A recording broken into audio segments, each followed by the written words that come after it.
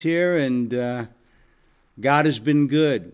We've been in quarantine and separate physically from one another as a church, but we've been connected through live streaming and the internet, and it's so good to get the different messages from you, and it's great to be able to share the Word of God with you every single day, and I do this just to encourage you, just to let you know that you're not alone, that you're being prayed for, that though we're out of the sight of each other, we're not out of each other's minds and hearts. And God is with us every step of the way.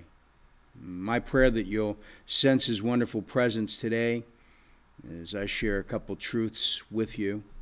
I just want to encourage you again to walk in such a way that there's social distancing, and you want to continue to use over-the-top hygiene and washing your hands, and after you touch different things, whether it's groceries or handles of doorknobs, computers, make sure you wash your hands and wipe down. If you and someone else is using something you're using, wipe it down so that whatever germs we have or someone else has, we won't be picking up or passing on to anybody. I believe that the curve of this virus is starting to level out, but we want to continue to live lives that are promoting safety, and so continue to walk in this time of quarantine in a safe way, okay? I love you guys and think about you often. And so let's say a prayer, ask God's blessing upon this time. You know, I come on at 2:15 every day, Monday through Friday, and I am happy to be here with you. It blesses my life as well as I dig into God's Word with you. So let's say a prayer. Lord, thank you for your goodness. Thank you for this time that we can be together. You're such a good God, and you're worthy of all praise. And Lord, we need you every single day, every moment of every day. And Lord, we realize that we've been running so fast, and we've not had enough time to spend with you and with our family, and now we have that kind of time. And though it might be difficult and that there's not a large income coming into the household for many people, Lord, you are providing, and you will continue to provide. So give us your wonderful peace, and help us, Lord, to take the good from these moments that we're experiencing, and help us to have these great experiences that we might not have had unless we were in this quarantine. And Lord, take them into our new life after the quarantine's all over. So bless each one. Have your hands upon them, and open our minds to your word. Speak to us from the intended meaning of your scriptures this afternoon, we ask. In Jesus' name, amen. Amen. So what I want to do is I want to do something a little bit different than what I've been doing with the devotions. I want to work through biblical steps, and it's the biblical steps of recovery, and this is the Recovery Bible. And if you're not in recovery and you're not addicted, don't worry. This is going to speak to your life. And the truth is, it's the Word of God. And we're going to walk through some of the steps. And I've got a workbook as well, and very good questions in here. So if you have even a pencil and paper, I'm going to, have a few questions that you can write down. You can write down these questions, and maybe I'll even type them up so that you can get them. You could also pick this up from Christian Book Distributor. It's in Peabody, and you can order that, and they'll mail it out to you. But it's the Recovery Bible and Recovery Workbook. And I just want us to work through this because I think it really is applicable to everybody, every Christian. I think the steps that are used, the 12 steps, the devotional, is extremely helpful. I'm a big believer in AA, Alcoholics Anonymous. I'm a big believer in NA, Narcotics Anonymous. And these steps follow that, but give biblical perspective. And it's actually the AA and the NA grew out of the Bible. But what I'm going to do is I'm going to take you into the scriptures of where you can find these different steps. Okay, and really the first step the first step of recovery is this here. It's this. We admit that we were powerless over our problem and that our lives have become manageable. Powerless over our problem. And there are circumstances within our lives that we're absolutely powerless over. And that might be it might be in a relationship with supervisors or spouse, might be in relationship with a person within the community, and you're powerless. You're powerless over your situation because you work at a certain job. You have a certain person that might be over you. And you might be powerless. You're powerless over where you were born. You're powerless over the parents that you had. You're powerless over when you're younger, the neighborhood that you live in. You're powerless over the school that you go to. You're powerless over the your body. You're powerless over the nationality you've come from. You're powerless over the color of your skin. There are things that we're powerless over. We're powerless over the country even that been born into. We're powerless over that. And so there are things that we're powerless over. There's these no-win situations. And that's what we want to focus in on today, is that the no-win situation, how does it affect us? And as a result of it, how does it impact our life and the habits that we have? And I want to read a story, a woman that was powerless over her circumstance and her situation. She is a servant in the house of Abraham and Sarah. And God had called Sarah and Abraham and said, you're going to be the father, Abraham, you're going to be the father of a great nation. They didn't even have a child. And he was 75 years old when he got that calling. And Sarah was 65 years old. And they didn't have any children. And they wanted to have children. And they wanted to have a family, let alone be the parents of a great nation. And so it didn't happen.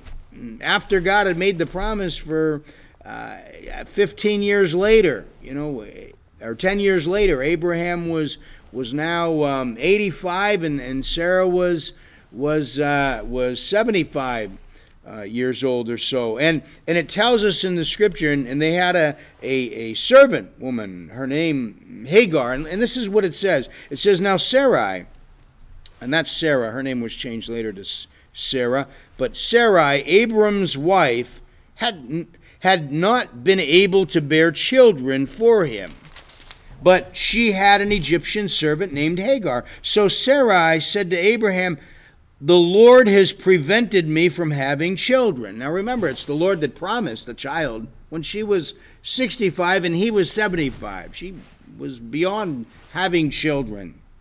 And she says, the Lord has prevented this, so go and sleep with my servant. Perhaps I can have children through her. And Abram agreed with Sarai's proposal. So Sarai, Abram's wife, took Hagar, the Egyptian servant, and gave her to Abram as a wife. And this happened 10 years after Abraham had settled in the land of Canaan. So Abraham had sexual relations with Hagar, and she became pregnant. But when Hagar knew she was pregnant, she began to treat her mistress, which is Sarai, with contempt.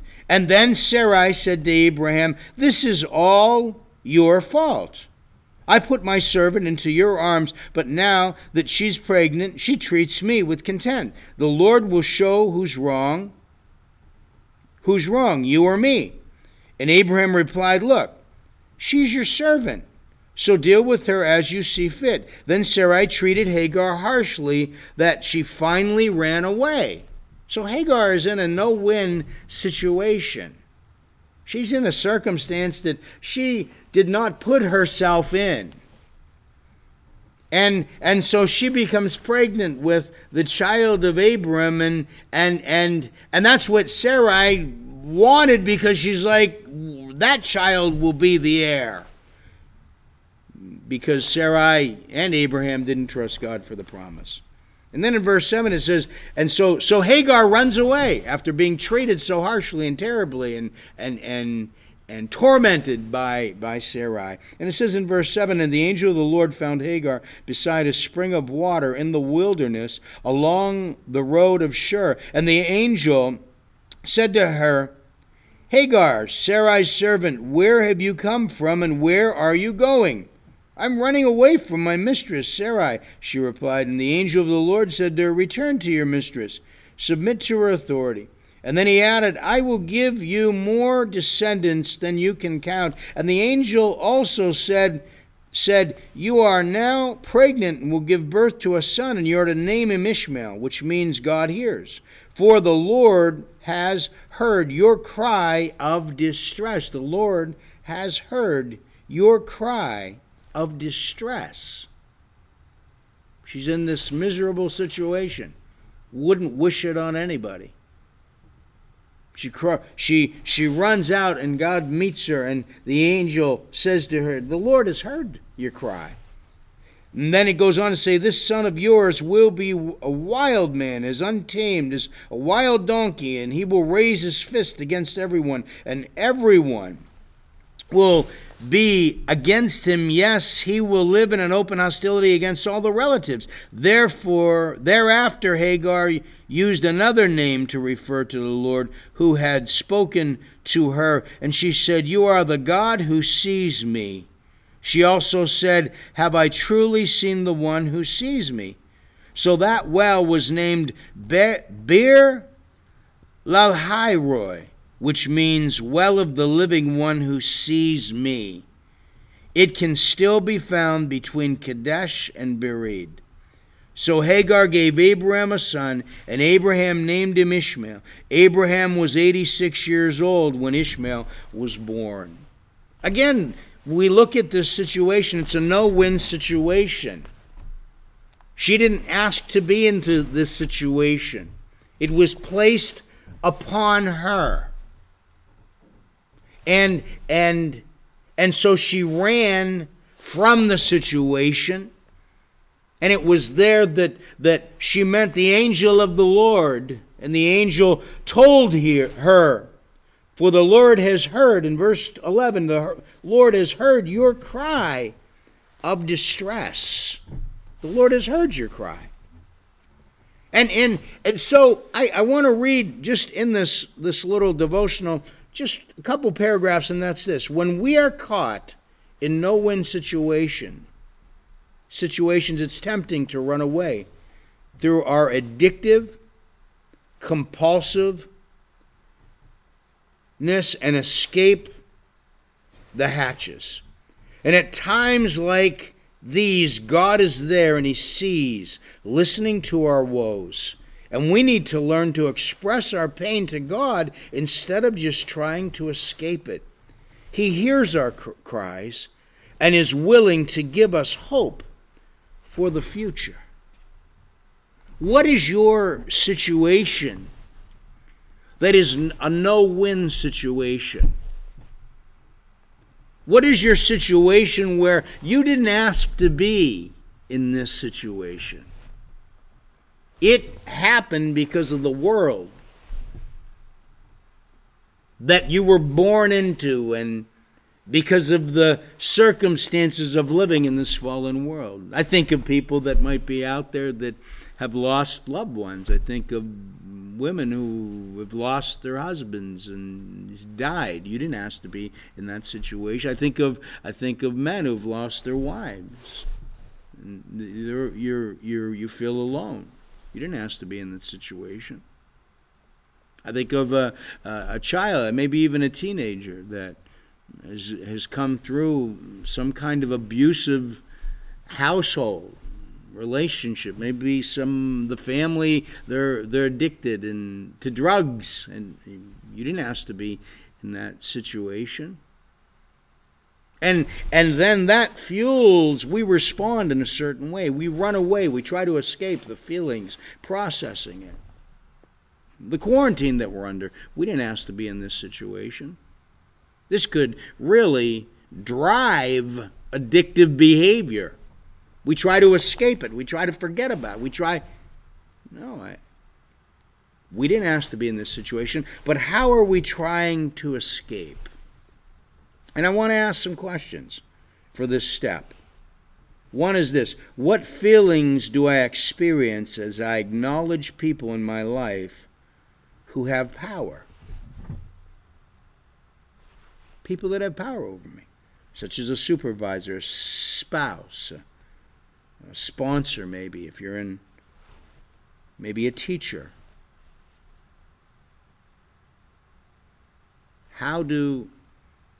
What feelings do I experience? Write them down. Another question is, what do I try to escape from? What do I feel trapped by? Right now. What drives that feeling of I have no control over it? What is it, and what is it that I'm trying to escape from? Am I running away? I know that as we've stopped and we have to stay home and we can't socialize like we've socialized and go to the different places that we've gone to in the past so that we can go seemingly have fun. Now we have to sit home and we start to think, we start to look inward. What is it inside? What do I try? What am I facing now that normally I don't have a chance to even think about because I'm so busy? And what is it I'm trying to escape from? What do I feel trapped by? And then a third question is this: how do I escape my feelings? How do I escape them? Such as anger, such as boredom, such as fatigue, such as loneliness. How do I escape them? What am I using to escape those feelings with? I mean, it could even be something that could be healthy. You might be a person that likes to go to the gym or likes to ride the bike. I know myself, I like to go on a treadmill or go on an elliptic trainer. I love the bike ride. I used to love the run before my hip and things started to hurt so bad. I like to do some simple running in place. And I would say that there are times when I've used that as an escape from my feelings. But it's been productive. And maybe even it's been a time of processing it. But there are unhealthy things that I use as well. If I don't go do that, guess what? I might want to go get ice cream. And I'm not like maybe you. You can eat one small ice cream cone and that's it. You're done. But I can tell you myself, when I've got things on my mind, I'm processing things at times and my emotions, maybe it's even anger, you just, I'm going to eat. Or I've got a lot of work to do because I teach at college as well, pastoring a church here too. And instead of going and doing the work, getting that work done, getting those papers graded or making that video for the students and writing up some kind of worksheet to help them be able to learn something, instead of going right to that, what do? I'm going to run to the refrigerator here in the church. I'm going to use the fry-later and fry up something, whatever. What is it? What do you use to escape those feelings with? How do you escape? How do you run away? And it's what's driving the addictive behavior. Another question is this: when things do not go my way or when I am in a no-win situation, what's my reaction with relationships, with work, promotions, kids who question or a rebel? traffic, drivers in front of me, people talking on a cell phone in public places, financial difficulties, people who hurt or disappoint me, or God who seems to be silent, right? When things do not go my way, or when I'm on a no-win situation, what is my reaction? How do I react? Write it down. Start making a journal. If I could, how would I change my response? How would I change it? And how would changing it be healthier than the way that I am responding now? And I can tell you from the scriptures that we just read here in Genesis chapter 16, 1 through 15, I can tell you that she wasn't crying out to God, Hagar. She was running away. She was running, right?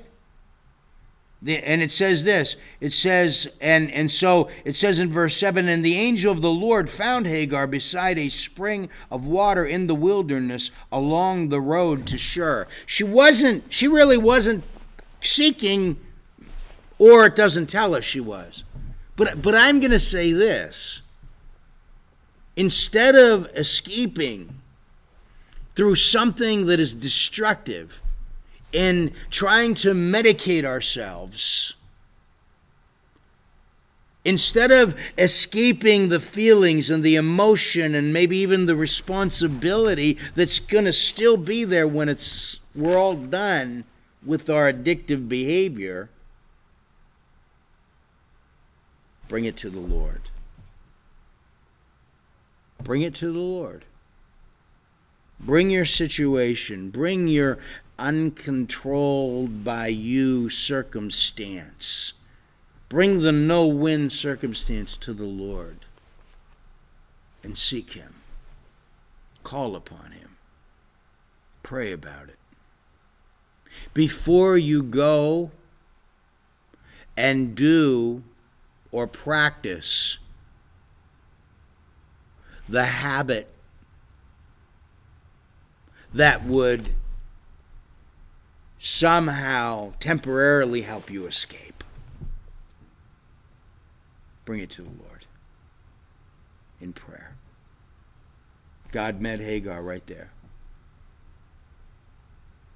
And He affirmed her worth.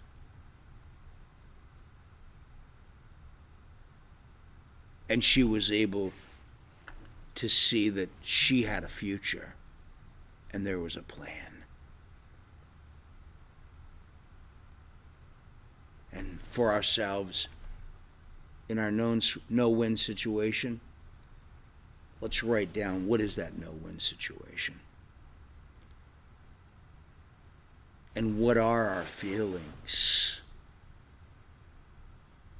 And what is the behavior that we're using to escape the no-win situation that really doesn't lead us out of it? All it does is help us maybe forget about it temporarily, but it's still there. Bring it to the Lord.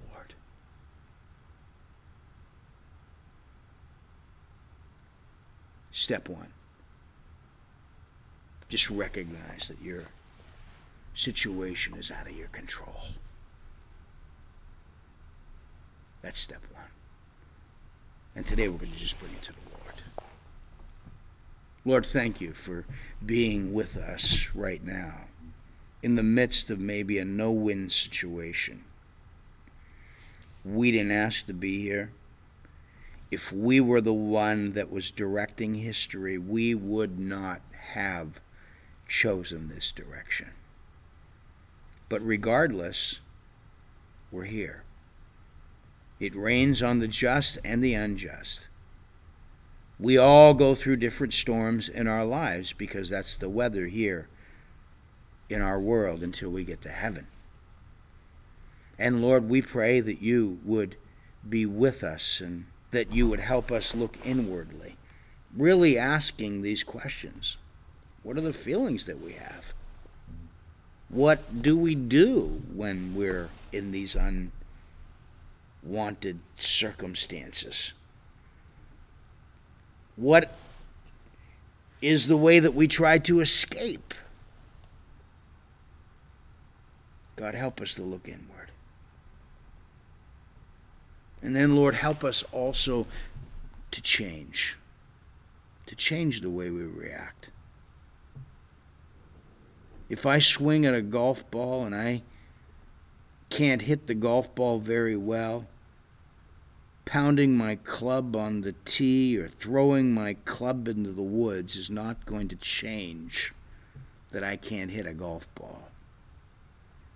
I need to go to a driving range and practice. So God, help us know what we need to do.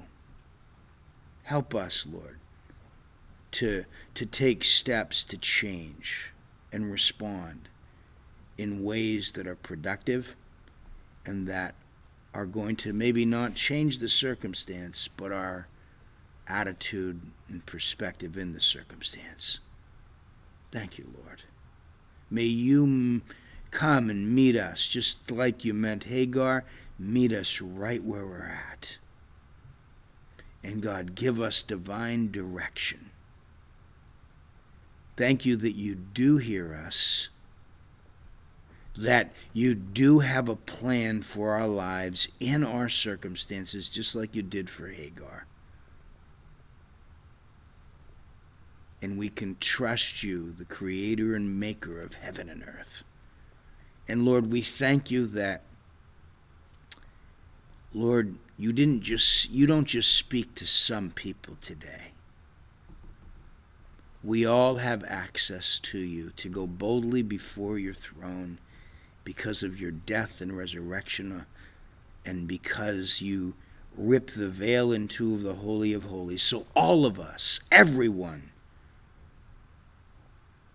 who accepts you because of your blood that was shed for our sin, can go into the presence of a holy God and experience the power and the majesty and be able to talk and listen to our God. Thank you, Lord. Father, we pray your hands upon every individual that's out there today, that you would continue to keep them safe.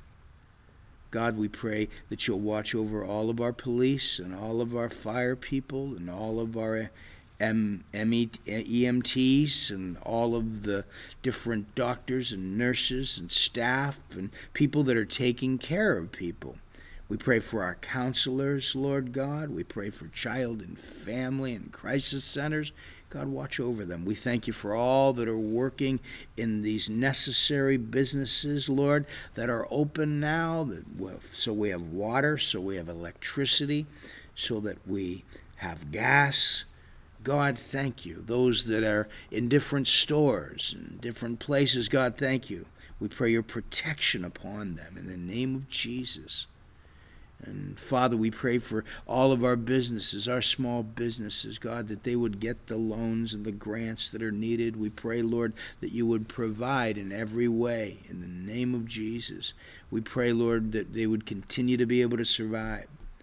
Lord, we thank you for the many different food banks, the Salvation Army, Lord, the United Way. Thank you for the many people, part of our fellowship, that have given gift cards for Stop and Shop and Market Basket and Price Right and Shaw's. Lord, thank you, Lord, that we're able to help people out and continue, Lord, to help us to help others. Lord, we pray for those that are the most vulnerable, those that have different types of pre-existing physical conditions. And God, we pray your protection, that they would not get the virus. We pray, Lord, for those that are older, Lord God, that they would not get the virus, that, Lord, you would continue to use all of us and help all of us, Lord, to keep it safe for everybody. We especially pray, Lord, for those families that have already been struggling financially, Lord, and that you'll meet them, Lord. That, Lord, people will find hope in you. We ask your hands, Lord, upon all of our many different pastors and different Christian organizations, Lord, that are sharing the word and live streaming. God, may you give us all your strength and peace. Help us to be the best we can be. And Lord, we pray that the word would ring out like never before in our country and around the world. We pray, Lord, that this virus would be eradicated, and that, Lord, that there would be a vaccine, that there would be a different medicines that they're using now to be able to eradicate it from people's bodies, God. May there be many more recoveries, Lord. Thank you, Lord, for those that have recovered, and comfort those that have lost loved ones. Those that have people that are shut in right now, they can't even visit. Watch over them, Lord. In the name of Jesus, have your hands, Lord, on Jane's mom, we pray, and we pray for Mrs. Gaucher. If it's her time, Lord, we pray, Lord, wonderful presence would be there, but give Jane and the family peace in Jesus' name. Lord, we pray for the Ortega family, God. Have your hands, Lord, upon this one family member that's had the virus, Lord. It is now heading to Boston. We pray, Lord God, that it would be eradicated from his body, and others, Lord, that we know have it. Thank you, Lord. Thank you for the many that have recovered. Even one of my good friends, Lord, recovered from it. Thank you, Lord. We give you praise. We glorify you. You're a good God. Be with us this day and help us, though we are in a no-win seemingly situation. Help us to know that you hear us, and that instead of trying to escape with addictive behavior. Love you guys.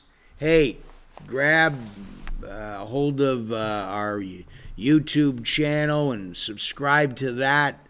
We want as many subscribers as possible. We want to be able to use it mobile, and so just subscribe to that. And also send me an email if you didn't get my newsletter at CFC New Bedford at gmail.com, and also go to our website cfc818.org. Got many things there, links you can hit that you can get different informational things that'll help support you as a resource. Okay, hey, we've got things for children too. Go to our CFC our Christian Fellowship Center New Bedford channel, YouTube, and go to the CFC Kids. There's videos there. There's also printable activities. And we want you guys to be able to interact with your children and read the Bible together. So God bless you. We love you. Thanks for being faithful. And continue to serve Him. Pass this video on if you can. God bless.